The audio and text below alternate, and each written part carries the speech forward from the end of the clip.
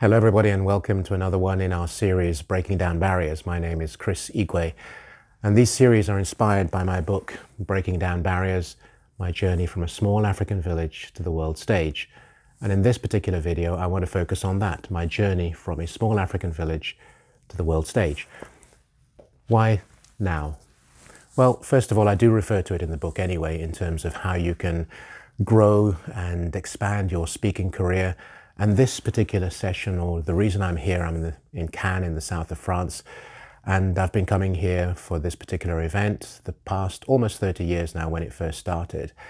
And the reason I'm using this as an explanation is because when I refer to the world stage, it doesn't mean that you have to be or want to be on the world stage. I know there are a lot of people who would rather die than speak. The fear of speaking is one of the most debilitating experiences you could have. The number of people who don't want to go on stage, who don't want to speak, whether you're extrovert or introvert, doesn't matter. There are people who just don't want to be and don't feel comfortable being on stage. Now, I have learned this over time. It's been a progressive process, not a one that happened immediately.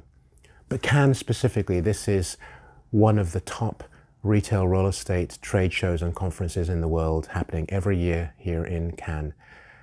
And I've been invited to be Master of Ceremony, and I have been for about the last 12 or 13 years when I was invited to be a part of that process, help develop the conference, build it into what it is, find speakers, get panel discussions, and it's just evolved, obviously. They first invited me out to be involved as MC on a digital summit, which they created, and then the Outlet Summit, and since then there have been various other events as the company has grown and expanded its thoughts and ideas and followed the retail and the retail real estate trends. I tell you this because I didn't start out here thinking this is what I want to do. What I do as my main core, if you like, of my business is helping retailers and brands expand and assess their portfolio and renegotiate terms and conditions as and where needed. So I've really been working with premium luxury brands over my retail real estate career. But I thought that this was an interesting extension to what I could be doing, and has grown and grown and grown.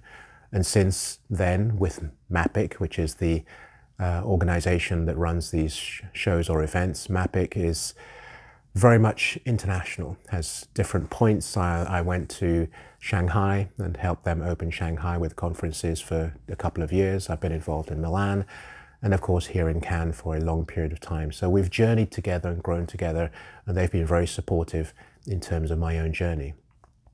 So these are opportunities on the one hand that come up and you embrace.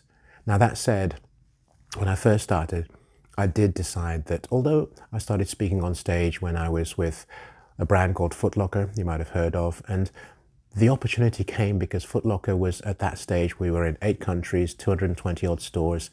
I was based in the Netherlands, and we were one of those, as today very much, but in those days it was early, called cross-border retail. Not many brands were successful in cross-border retail. Now it's all over the place.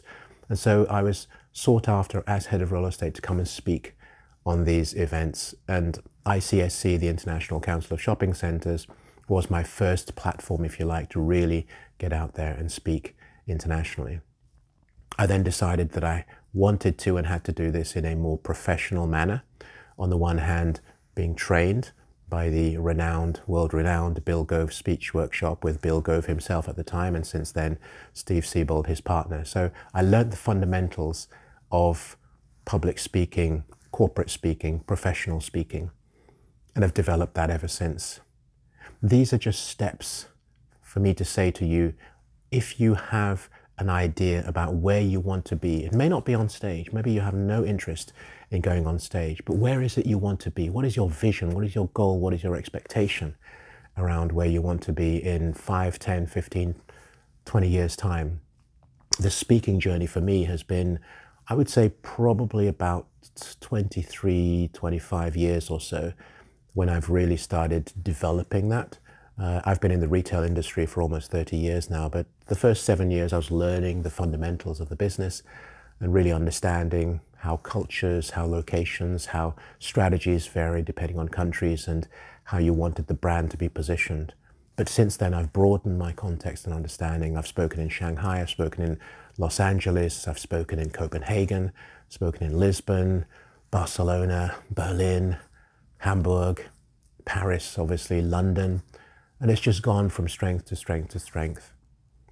And not just doing the corporate speaking side, well, keynote speaking, should I say, but also developing being master of ceremony, which is a very different skill from being a keynote. In a keynote, you go on and you do your speech and you come off, you prepare obviously, and you prepare, and you're seen as kind of the flagship, one of the flagship moments, one of the core moments in a conference. So there's a very different skill and technique around being a keynote speaker.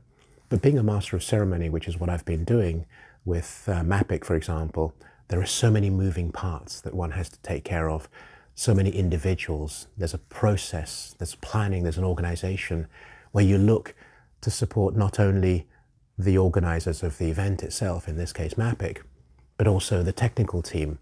What do they need on the day? The sound, the projection, the videos, the PowerPoint presentations, the microphones, the sound, how that works around.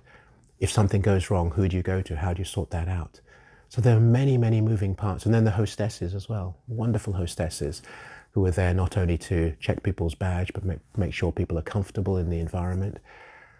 I'm saying that all these are part of the skill set that you need to acquire. And I'm honored and privileged that the events that I've been invited to be a part of and to lead as master of ceremony or moderating panel sessions or discussions, or indeed being a keynote, are on the basis of hard work, diligence, attention to detail, and just focusing on what the outcome is that is intended, not just for the organizers, but for the panelists and especially, of course, those who attend the events. I say all this because my journey from a small African village has gone through many different stages, many different aspects. The speaking on stage and being on stage is definitely one of the pinnacles of my experience and what I enjoy.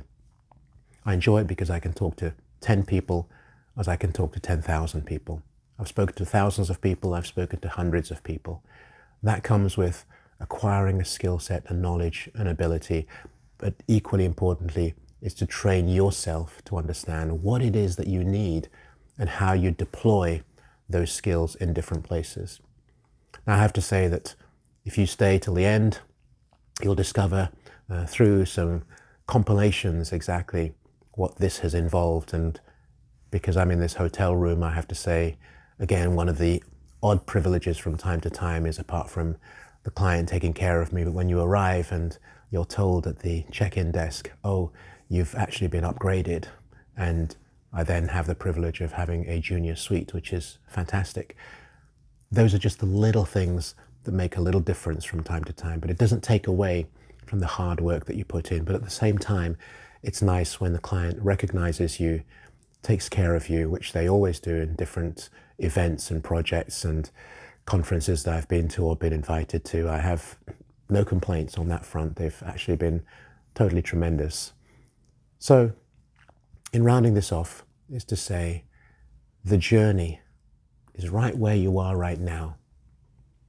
The destination is where you want to be. What is that destination? What does it look like? Is it clear? If it's not clear enough, make it clearer. Drill down, drill down, drill down. Work on all the aspects. If you want to be on stage, which stage? What do you want to be known for? What do you want to speak about? As I said, I started out with speaking on cross-border retail. That's what people wanted to know about. Today it's broader than that. In a simple context, we talk about trends. What are the trends, Chris? What's going on? But trends is very big. It could be anything and everything.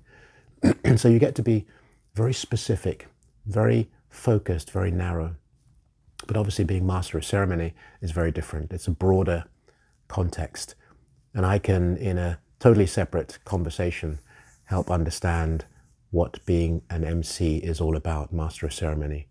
Various individuals have reached out to me to ask me, saying, you are one of the references, if not the reference. There are those who say, and I'm very grateful that I am the reference in this industry. I can't compare to any other industry, because on the one hand, I work in the trenches with my clients, whether they're retailers or they're landlords or owners or investors. I know the basic, fundamental, foundational issues that challenge this industry. But at the same time, I know how to take that knowledge and insight and extract it during a conversation where I'm moderating or I'm doing a keynote conversation, as I've done with 3 phenomenal global CEOs in this particular event, where we just had a great conversation around, and they're all female, which is fantastic, extracting from them what are the issues that challenge them. But that's work. You don't just get up there and do it. You work, work, work. So nothing is a quick fix and nothing is a fast resolution. You have to put the work in, just as I have done over the past 30 years, I guess, but 23 specifically in this industry. So I hope that's resonated with you, given you some ideas. Like I say, enjoy the experience of what you're going to see very shortly. And I want to thank you. And until the next time, thank you. One of the real pleasures of being a master of ceremony is really being taken care of by your clients. I mean, look at this for a beautiful room that I'm staying in. I was upgraded. I was told that I was given an upgrade, which is absolutely fantastic. Really appreciate it by my clients. And yeah, when you experience an organization who takes care of you, with my little gift in there, looks like champagne. So I am going to have to put it in the holds because you can't take it on planes anymore. But this is my, as you can see, beautiful environment. So it really allows me to be creative and work hard. Obviously, look at the bathroom. Look what that looks like. Got my little dressing gown there. So getting ready for an evening siesta. And then got to show you this as well, which is pretty cool. So there's another working area here as well. So this is fabulous, fabulous. And then when you look at the toilets, obviously all thought going into it, the color, the design and everything else. So yeah, I mean, it's just fantastic to be looked after by clients. This is one of the perks, if you like, when you are getting on stage. And like I said, because I was upgraded, which has happened in the past as well, which is just fantastic. So just wanted to share that with you. These are part of the experiences that one enjoys as you get to express yourself and just be what you really want to be, which in this case is keynote speaker or indeed master of ceremony, moderating the various sessions in the beautiful city of Cannes.